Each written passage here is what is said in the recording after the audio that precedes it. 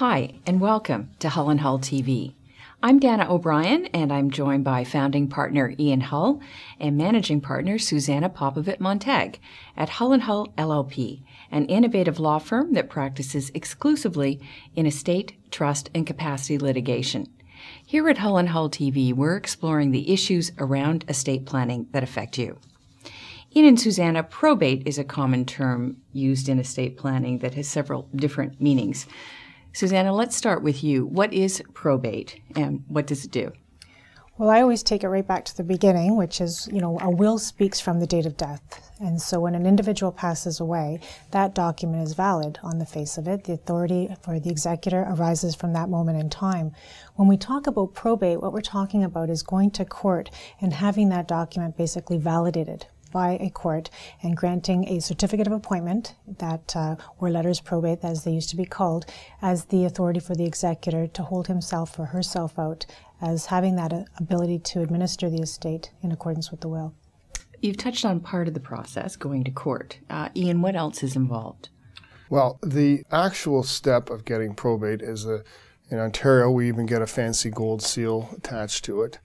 But when you're going through the application itself, there is an affidavit that you're swearing to the truth and the verification of the assets.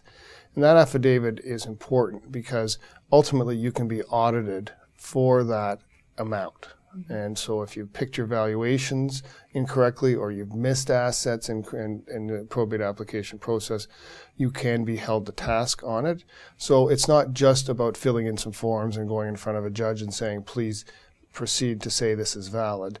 It's about the core elements of the probate document that make it valid, not just the shiny seal, but the valuations. And what are the benefits of probate?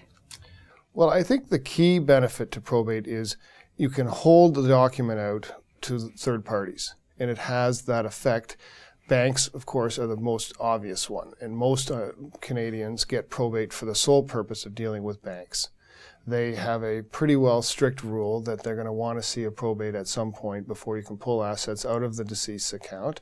So that in and of itself makes it worthwhile. The other element of it too is real estate. And when you're transferring real estate, you have to, in lots of cases, not always, in lots of cases, you have to have probate as well.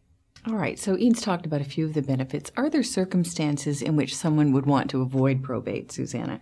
Well, I think the main circumstance is if you want to maintain privacy over your will, or the individuals who are involved do, because once you apply for probate, it becomes a public document.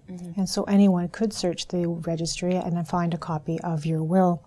Another thing that people spend lots of time and many dollars on is avoiding probate because there is a probate fee that is applicable when you're applying for the certificate. So do most wills go through probate or not?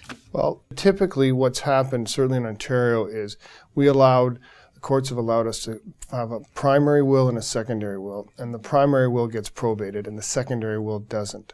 So the number of wills that are not needed to be probated has grown exponentially because, and which allows, as Suzana says, the secondary will you don't have to pay the probate fee, but the primary will you do. So on balance, much more of these estate administration is coming through estate assets that are not being probated. And many times also, just to add to Ian's point, we'll see people apply for probate even if they don't necessarily need it because they want to start limitation periods to start running. And so if you've got any concerns that there may be claims against the estate, then that might be an opportunity for you to seek probate when you might not otherwise have done so. Ian and Suzana, thank you. And thanks for joining us on Hull & Hull TV.